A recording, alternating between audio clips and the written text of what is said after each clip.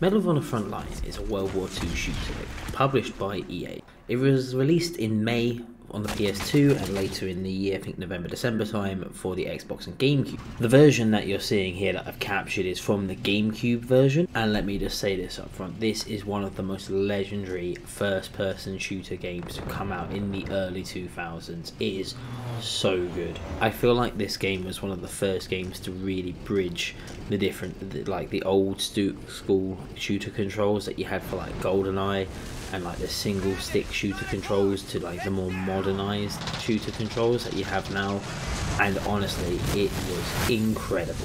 But honestly there was nothing like it. Turning this game on for the first time and doing the D-Day landing missions, which you can see the capture of now, was mind-blowing.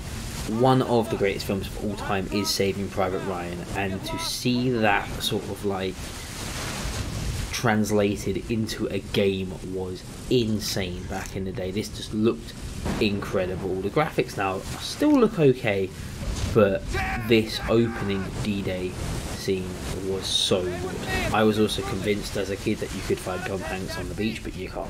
But I truly think like back in the day, back when Medal of Honor was the go-to first-person shooter, this was revolutionary. This game was so good. It was just, the graphics were insane, the action was insane, the sound of this game, it sounds really weird to say this, but the sound of this game was incredible. All the weapons sound great. The M1 Grand does that thing when it reloads, you get that like pop noise. Everything was so good. It was just legendary. Just watching like the capture footage, going back to play this game was such a weird nostalgic trip, because I was like, it's just so frantic. Like, for a 2002 game, you had no idea what you were in for. If I was to give it any sort of comparison as to like what it's like the first time you play a battle royale game and you just get thrown into absolute carnage. You have no idea what's going on, and the game really captured the chaos of that like opening scene in Saving Private Ryan.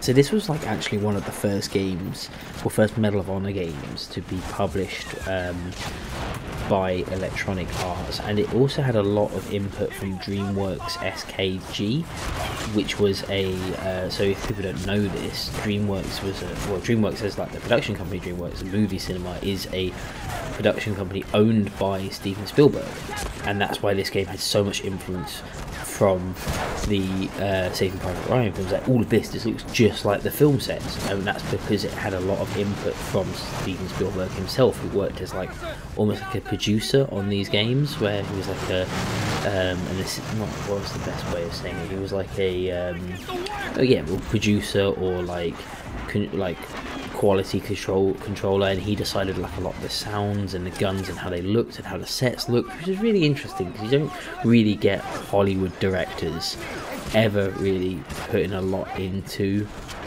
like video games now. Now, when this game was released, it was met with such praise from all of the sort of like the gaming magazines. Like, if you even just look at the time now, I think the lowest score it got was 7 out of 10, but everything else was like 8.4, 9, 9.6.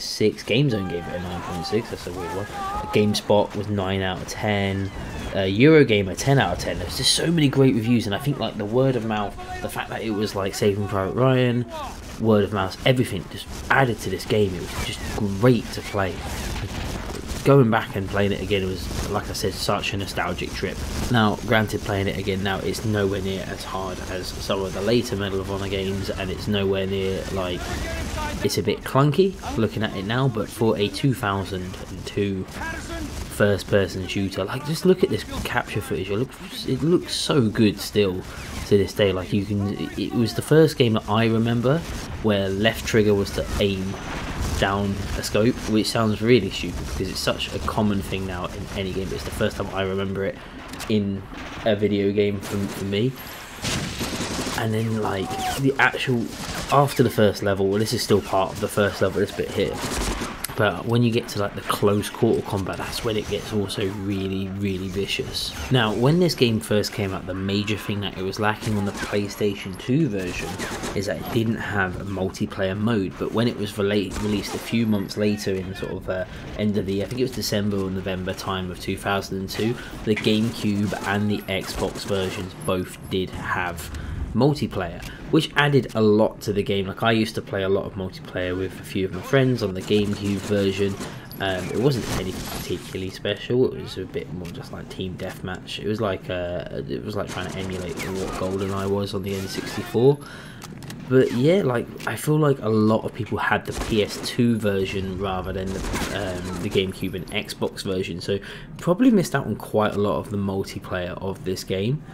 Now, with this game being so popular, there has been quite a few attempts to bring out like a HD master or just a remaster of this game.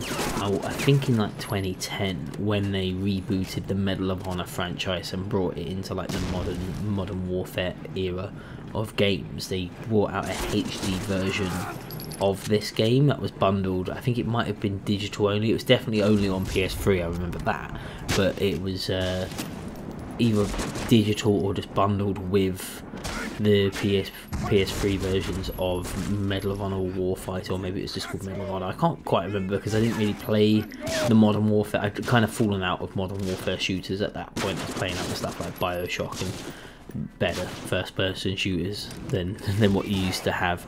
But yeah, there was also like a few times they tried to make a standalone HD remaster, and it just never really fell through. It like never really came through because I feel like the Medal of Honor series in general just lost its appeal because they just let Call of Duty run all over them, and they I don't know how to best get into it. They just didn't see where the market was going, where they were adamant that like World War II shooters were always going to be popular. They fell out of being popular, and I think that kind of caused the death of the franchise, and then they would just look like they were copying Call of Duty all the time after that.